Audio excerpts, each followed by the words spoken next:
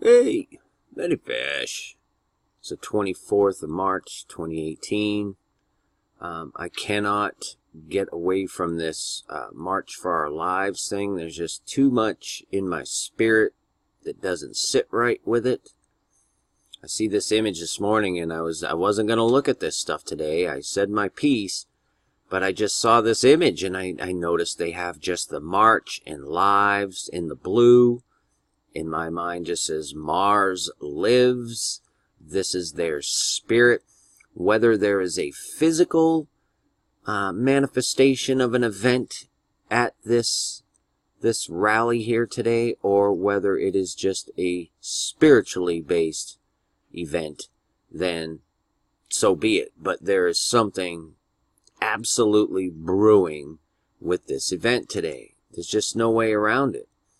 The coverage, and to the extent that they are pushing certain of these kids, is just off the hook. It's just, there's no way around it. They are, when I say they, I mean these wicked, self-serving, Satan-worshipping, worldly people who are co-opting these kids and teaching them very early on how they can use manipulation to make their lives better. However you want to look at it, honestly. I mean, to me, it's just a giant, something that could be good, co-opted to be used for the benefit of those who are so adept to deceiving and lying to the public for their own gain. Now, that was a mouthful, right? But this is a fact. This is what this is all about. The main thing that brings me back to it, though, again, is this war of the Egyptian firstborn. And I did a little more looking into it. And it's interesting because this particular Sabbath that we're on today, this one, talking about the war of the Egyptian firstborn, right? If you read into this, it's quite interesting. I mean, there's a lot to it, and it's really kind of, let me just tell you what I'm seeing here.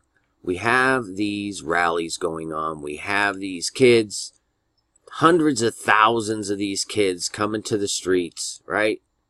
All over the country. They're just coming from everywhere. It's just an unbelievable thing, right? Well, this Sabbath, today, Shabbat Haggadol, inspecting the Passover lamb. Now, I don't know what to tell you, but my mind, inspecting the Passover lamb.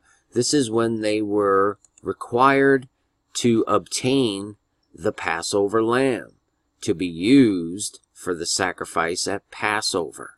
Okay, according to the Talmud, the exodus from Egypt occurred on Thursday, Nisan 15th, thus making the 10th of that month a Shabbat. That means today.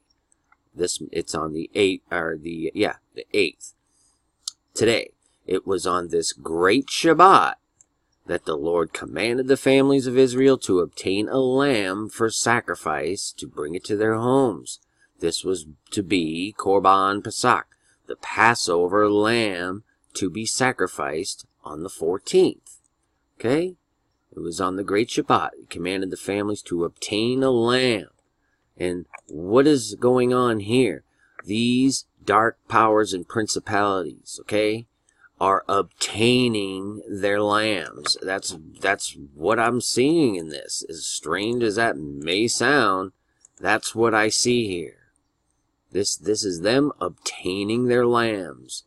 And whether they do any type of sacrificial thing today, I couldn't tell you. There are a multitude of things that I look at with this. Okay? Just the sheer fact of where it's located, the times of day, the day of the year, it's all relevant. I mean, it really is. There are just a myriad of things I could show you related to this that are just freaky weird. It's the 20th anniversary today of a mass shooting back in 1998. And so they show us all the crying children. This is very bizarre, man. I'm telling you. Here's the school back in 1998, the very next day after the shooting. I want you to just look at this and tell me how this wouldn't, trigger some some in-depth thought. If this is the hallway immediately following a mass shooting at a school in 1998, why do you think there are 666666666 all over the ceiling with snowflakes? It's March 24th. What's the 6 for? And the snowflakes, this is in Arkansas. There ain't no snow. It's just a ridiculous thing. 19 years, 11 months earlier, 11 and 13 years old. These are the type of things that, this is just one article. There are literally dozens. And the imagery, man, the imagery itself is quite interesting, to be honest with you. You just look at some of the things that they're putting in front of us, you know, to illustrate the spiritual depth of this. Because that's what it is. This event is just a bunch of blind people. People who just don't know. Behind the evil, not good shepherds into slaughter, essentially. And I pray that nothing happens today. But I'll tell you, man, I am really not getting a good feeling at all about this whole event here. I'm really not getting it. So, I share it with you. And if any of you know anybody that's at one of these things, or if you're going to one yourself, please pray up. Pray the blood of Jesus before you do anything. Because it's just here. I guess that's all I can really say. So, Shabbat Shalom to y'all. Peace and grace. Many fish. Finally, my brethren, be strong in the Lord, and in the power of his might. Put on the whole armor of God, that ye may be able to stand against the wiles of the devil.